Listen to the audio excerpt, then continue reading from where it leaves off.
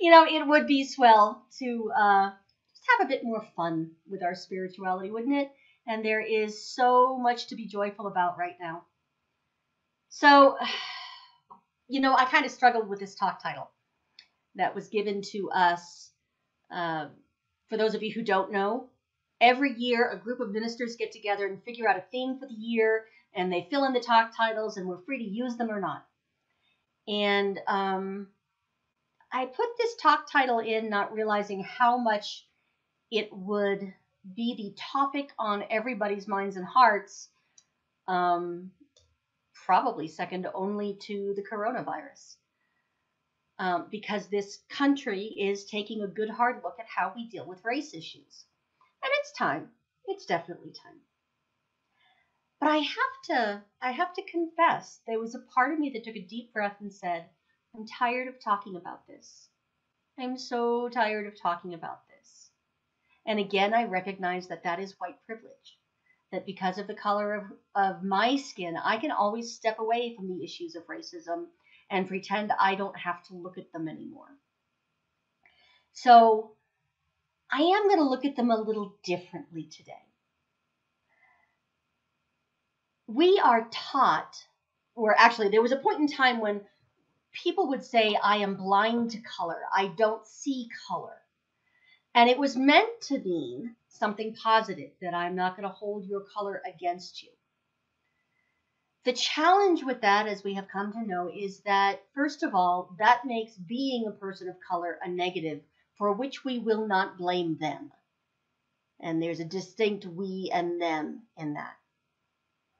For another, and this is actually part of my personal experience, because some of the people in my immediate family are people of color.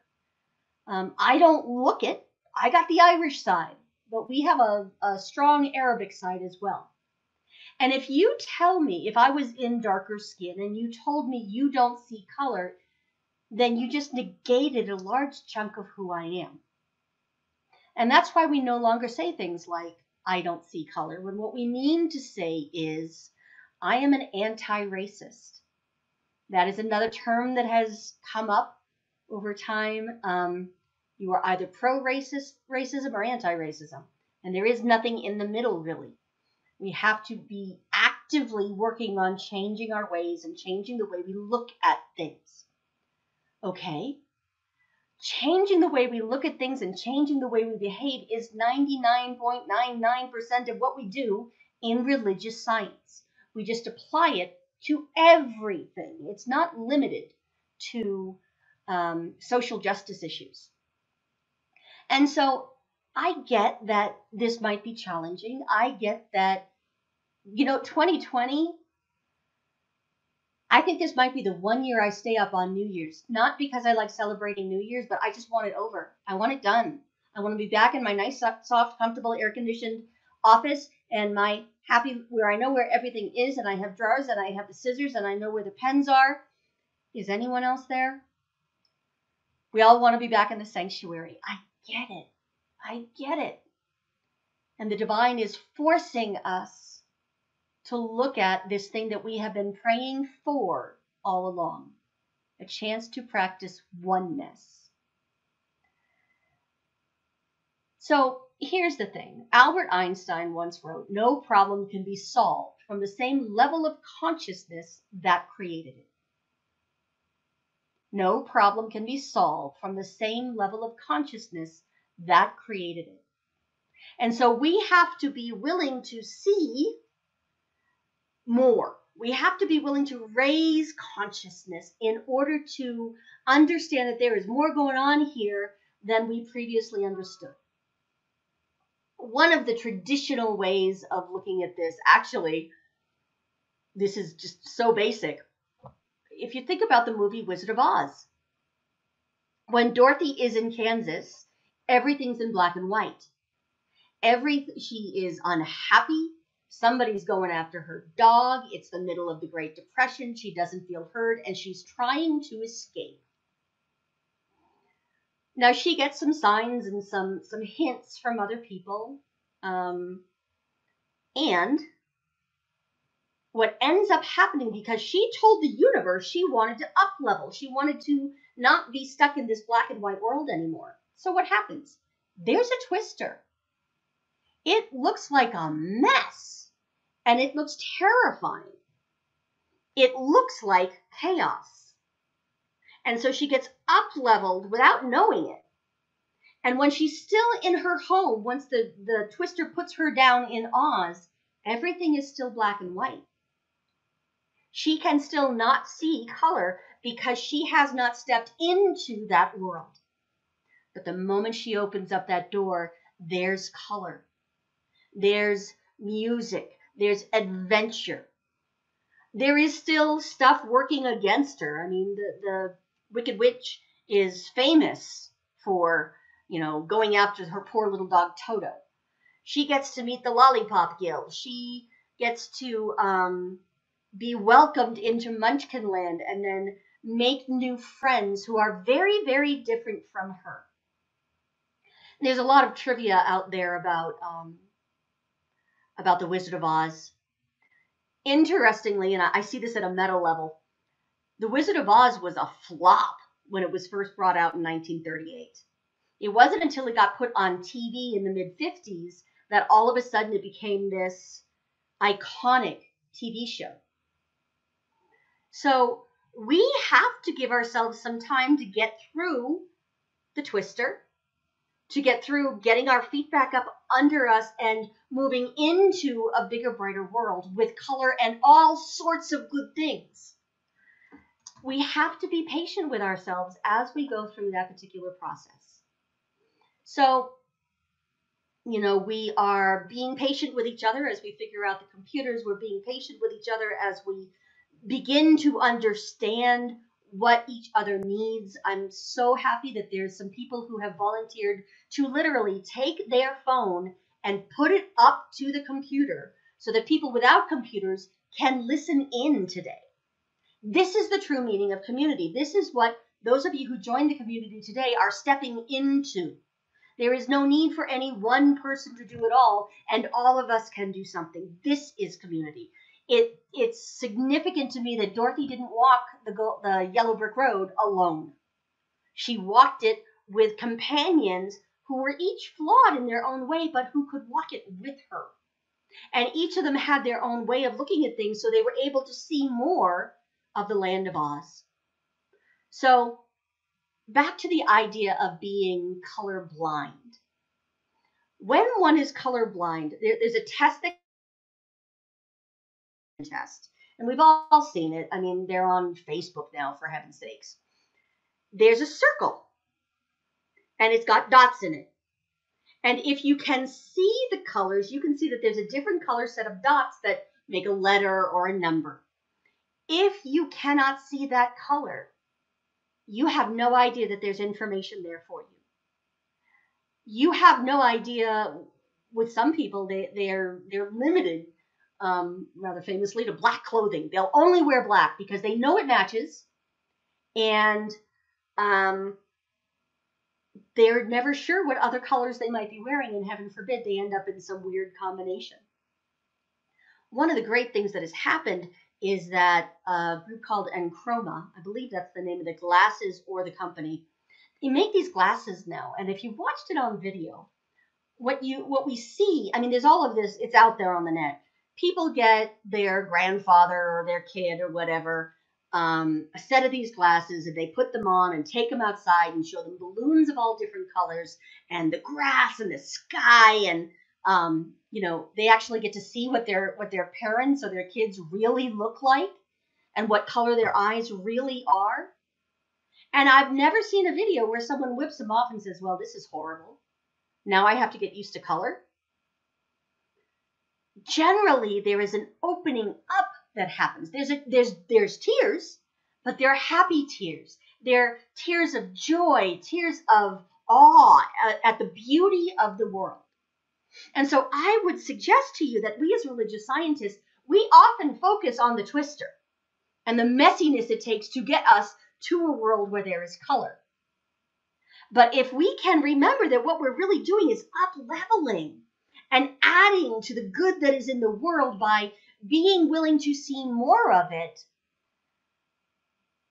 being aware of and in celebration of people of color stops feeling like a chore. Yes, we do have to actually look at what is in the world in order to look through it and see God. But there's a good reason we're looking at it right now. We can look at things that are problematic in order to realize that there's a better way of doing life. And what we focus on is that better way. What is it in my behavior that I can change right now that allows me to up level and live in the land of Oz rather than black and white Great Depression era Kansas? Thomas Troward, who was one of the great teachers in this movement before our, once wrote, "The law of flotation was not discovered by studying the sinking of things." The law of flotation was not discovered by studying the sinking of things. Now, this is a mistake that was made early on in the field of psychology as well. People studied people who were sick. And so all we knew of psychology was what was wrong with us. I could, the old joke is after 20 years of doing the Freudian work, you're no saner than you were, but now you know why you're neurotic and exactly what size and shape it is. As we got into the 1960s and psychology began to mature, people figured out that we should be looking at the opposite end of the spectrum. What is the absolute best of us? And so a guy by the name of Abraham Maslow comes onto the scene. And what he learns is that by studying people he calls self-actualized, he can see the very tippy top of our possibility. And that's what we're doing now. That's what we are choosing to do now. Not react in fear, not react with this is awful, but go into this as if it's our new set of glasses that allow us to see the greater world as it really is in living color. Sometimes that's hard, and we're all going to get there at different rates. Sometimes people will be resistant to that change. At one point in my life, I was attending believe it or not, I was a born-again Christian, and I was attending an evangelical church, and it was a church. That was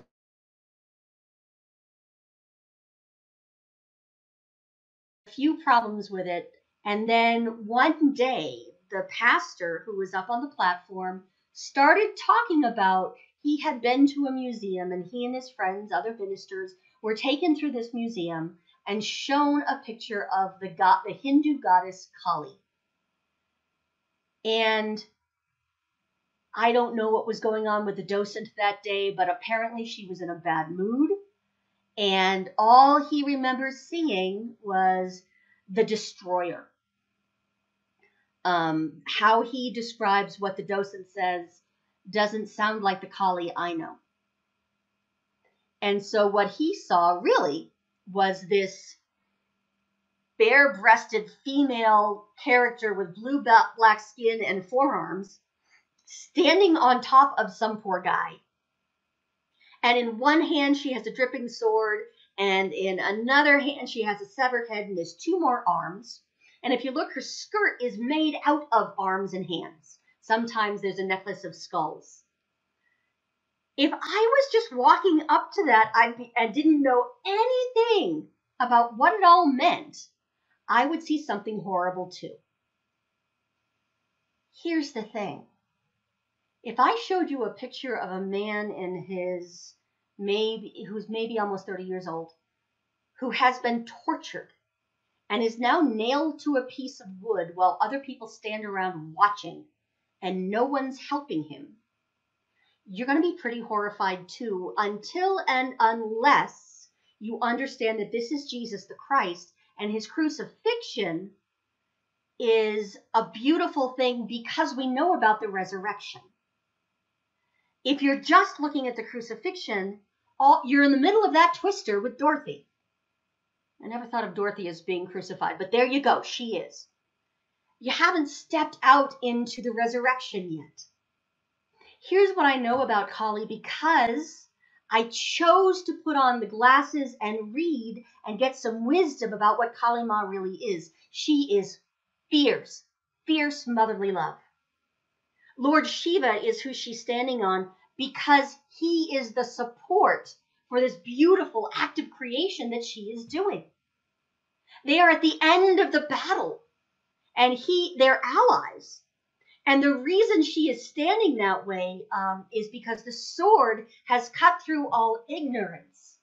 And no, the sword cuts through delusions, and the head is the mask of ignorance. It is all that stuff we have been trying to get rid of as bad habits forever anyway. She has come in and rescued us from ignorance and delusion. Now, her other two hands, although most people wouldn't know it because most of us don't know many mudras, which is how you place hands, and it has very specific meaning.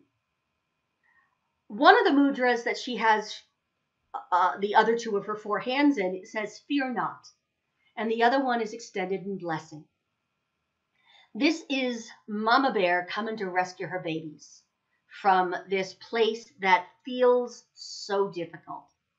Her skin is considered the color of mystery, a starless sky that is so deep and so rich it is impossible to see through. There is a deep, deep mystery about Kali.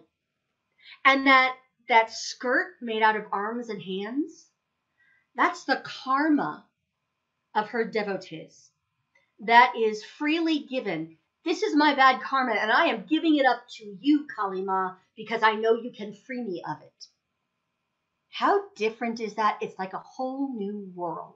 It's like we took a picture of someone that was either horrible or being tortured and shoved them out of the black and white world into the light, and gave a whole new, richer, deeper, more wonderful meaning to life as a whole. This is what we do as religious scientists. This is who we are. We are the ones who have agreed at a soul level somewhere to come together in the name of love and do the hard work of rising up in consciousness, even though it feels like we're caught in a storm, and do this work so that we, humanity as a whole, can step into the next level of consciousness. We can pull people up. We can be pulled up by people who have gone before. This is not a race. Wow, talking about race issues. This is not a race, and this is not a sprint, guys. This is a marathon. This is an infinite time, infinitely long time in which we can grow bigger and better and more beautiful and more loved and more loving over time. Now that might sound tiring to some people because we're looking, if you look at your feet while you're running a race, it gets tiring. But if you have your eyes on what's around the next corner, what's beyond the next horizon, it's just exciting to find that as good as my life is right now, just you wait. Just you wait. God's up to something, and the universe is conspiring on our behalf. Ernest Holmes said we should be for something and against nothing. I am for whatever's around the next corner and for being truly present with whatever is right now in all its glory and in all its messiness and in the question of what is mine to do with this. So Reverend Gregory Toole, I'm not even going to try and scroll this through the messages, but Reverend Gregory Toole shared a prayer he has pulled together as he does a lot of work with race issues. He is a man of color. He is one of our ministers. He usually goes into centers that are struggling and are between ministers and helps them get back on track, helps them rise up into their next incarnation as a center. And what he writes is how it's a great commentary on how to be in the midst of the storm right now. And what he writes is, some people will do their work in the trenches. It's good work. It is necessary. I applaud it. Some people will do their work in the lofty heights of spiritual truth. It is good work. It is necessary. I applaud it. Some people will do their work in the trenches while at the same time never compromising spiritual truth and never forgetting that which transcends conditions. It is good work. It is necessary. I applaud it. The work that we do, people are going to take on different parts of the work and approach it in different ways. All of us get to live in this life of color. All of us get to go from being colorblind to living in a world where everybody gets to have their color, and we get to see a world full of color and a world full of wonder and joy. And the way we do this is through prayer. And so in this moment, I'm going to ask you to just be comfortable in however that looks for you. Just sink into yourself and spend a moment just loving all of the good that is within your skin. Everything that works exactly as it should, all of the wonderful things you are, all of the wonderful things that are becoming within you.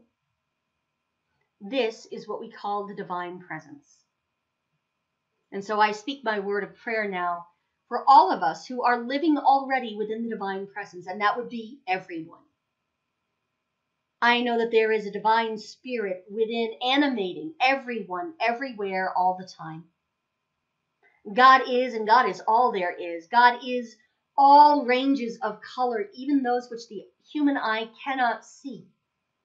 God is vast creation, the deep, deep mystery of that inky black starry night, and also the power to let go of, to free us from our own delusions and our old karma and our false thoughts, which is another way of saying sin. It frees us to see each other and in all of our glory. This is the spirit of heaven. This is the magnificence of our souls, which are part of God. And so in this moment, I speak a word of prayer. I speak a word of truth about our human family, about the new members of the Center for Spiritual Living Prescott, and about all of us as we walk this beautiful path together, as we rise up together in order to live in the light, to find the good and more good that is ours, that we ought to have. I celebrate that all we are doing is beginning to see the world for what it really is and loving it. Just as Grace said in her meditation earlier, we choose to see the world as it is and love it because all of it is the divine in form. And as I stand witness to this, it is now pulled even more front and center, and the volume's turned up on it in our consciousness, and more good takes form at the level of effect, which is the human level, which is the physical world. I celebrate that this is what spirit is and what spirit does, has always been doing, and will not ever stop evolving into something even better. I bless it all and call it good and very good, and so it is.